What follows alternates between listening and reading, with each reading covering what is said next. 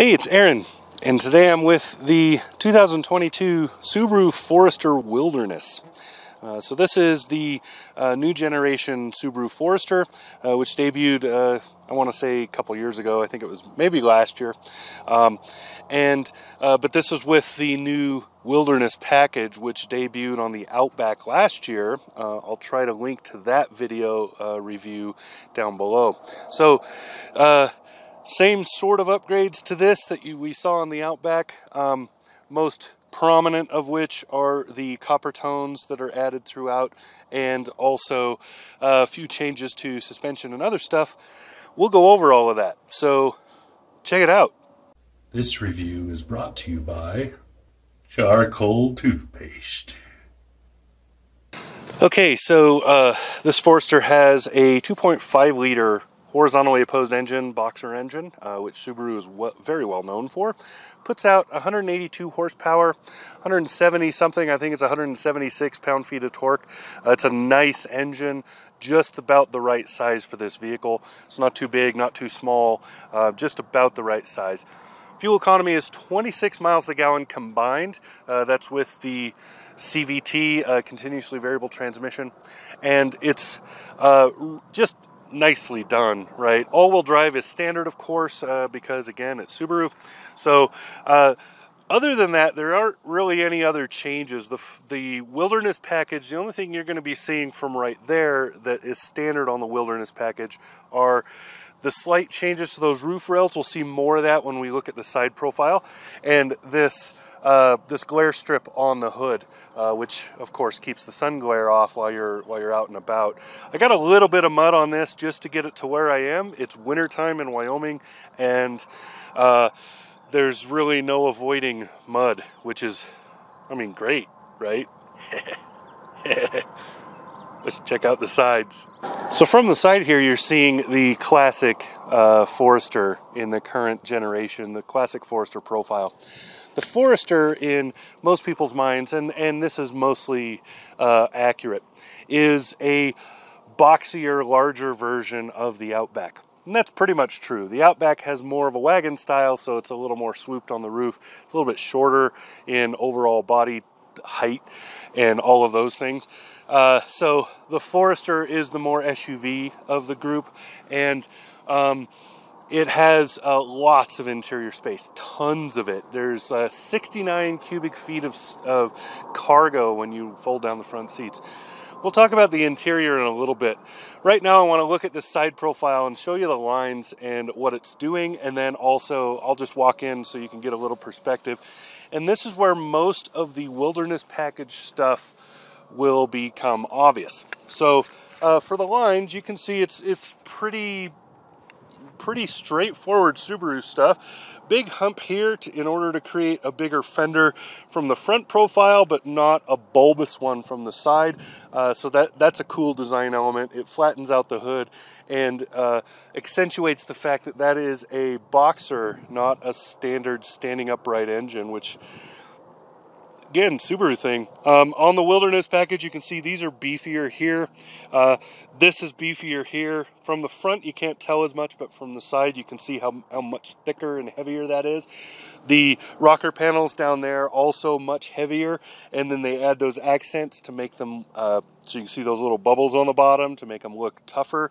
And then you can see the Wilderness package emblem right here. You can see the copper notes up there, and then if you're looking really close, look underneath it.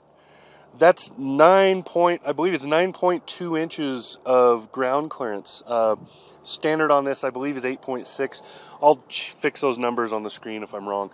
And that is a big difference. Slightly beefier suspension in order to make that happen. Otherwise, as far as I know, the all-wheel drive system is exactly the same, but it's a Subaru all-wheel drive, the symmetrical, and it doesn't need to be changed. It's very, very good for most of the stuff you're going to be doing with a vehicle like this. So there's a large portion of the changes, and then I just want to talk about some of these body lines. Let's look at some of this design here. There's a line that starts right about here and goes underneath that mirror and all the way across to create the belt line. Right underneath that is another line right here that runs underneath the door handle, and then on top of that door handle to swoop up following this line. That creates multiple light shelves, which make a lot of accent when you're driving. So the color on this car will matter. Honestly, if I were buying, I would avoid the white color because you will not see those light shelves very much at all. The black color you will a little bit, but not as much as you will with like this blue, which is kind of a signature Subaru color, and with the reds that you can get this in. So those colors will show that off a whole lot better. But the panels from here down are pretty flat, which is why the interior has so much room. The doors are flat and sticking out, which allows means the door won't impede on the interior, which means more overall interior room. And then you can see the greenhouse shape. Pretty classic Forester. It's been like this probably since the beginning. It's more or less had that same design. And then those roof rails, those are functioning roof rails. Those roof rails are, well, you can see the copper, almost golden caps on them. That copper color carries throughout. So you see it down there on the Forester emblem. You see it on the inside with stitching and the wilderness tags and other stuff that's in there, the floor mats and so on. That's part of the package. So overall, really cool shape. I really like the look of this. It's simple without being totally boring, and that's a hard line to walk. So let's look at the working end and then we'll get inside. So back here in the cargo space, I got my camera bag and stuff, but you can see part of the Forester package are rubber floor mats, and I believe this cargo cover is separate. But there's a lot of nice little things happening back here. First, it's a big storage space. I have to lean to reach all the way through. And then you have these grocery tie downs. There's 4 of those. There's these levers you can pull that drop those middle row seats down, the second row seats down, so that you can immediately load things. I used that the other day when I was loading lumber. I just grabbed the button there and popped it, and boom, there's the seat, right?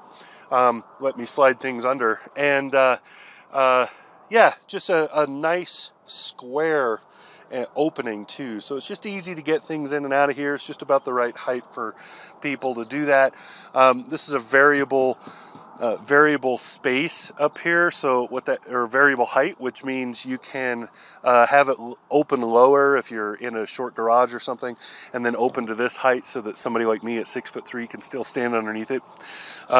Pretty cool. So a couple of things to note. This does not have a tow package on it, but you can tow with this.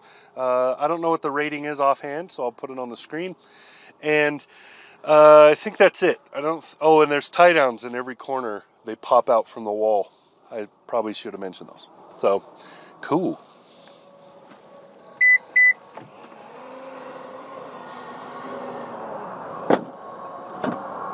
So back here in the back seat, I have pretty good leg room actually. This is set for me at 6'3", and I have tons of knee room left, more than 3 inches. Pretty comfortable on the outboards, the middle not so much, but that's kind of normal. You have lots of interesting storage. There are double pockets back here, so you can actually put multiple things in these seat backs. There's some USBs in this model and a few other things. Headroom is a little iffy. The only reason I don't have a lot of headroom, I'm actually barely touching the top when I sit up, is because this has the large sunroof. If it didn't have that sunroof, I would have more headroom in here. So that's an FYI for those that are maybe shopping and packaging.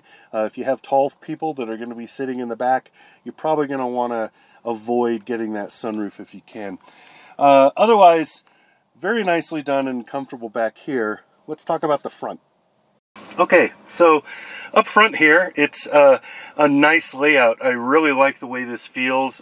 You see the little gold, maybe I think you can see it here, the copper, and it just kind of carries throughout. It's not overdone, so you don't see it like everywhere. You just see it every so often as you look around.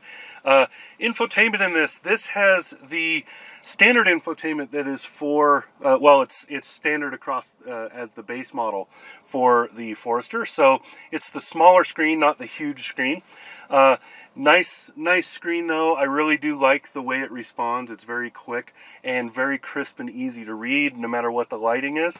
Then you have the second screen, which is kind of a Subaru layover. That's going away in newer models. So you won't see that.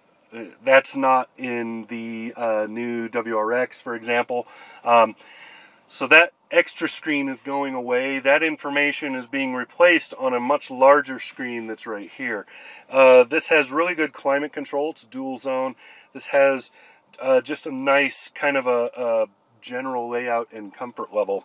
Okay, so that's it for the 2022 Subaru Forester with the Wilderness package. Again, I really like this package. It makes it look much more robust. It adds a few functional things that you wouldn't get otherwise, and it's just overall a really good package. I liked it on the Outback. I really like it on this. I think it's a great thing. I think the way that Subaru's been going, I suspect that we will now see this package next year on the Crosstrek. And then hopefully that's the last of them, because I really don't think that this package belongs on the WRX, the STI, or the BRZ. But on those, I think it would fit. I don't think it would fit on the Legacy. The Legacy's more of a everyday car, not something you really take off-road. But I could see it on these three SUVs for sure. So really cool to see it on this one. And yeah, that's it.